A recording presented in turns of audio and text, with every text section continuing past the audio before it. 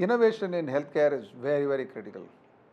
As you know, uh, healthcare is a very complex subject, uh, ranging from emerging markets to developed markets. In emerging market, resources are limited, so innovation plays a very big role. In my opinion, disruptive innovation is very, very critical.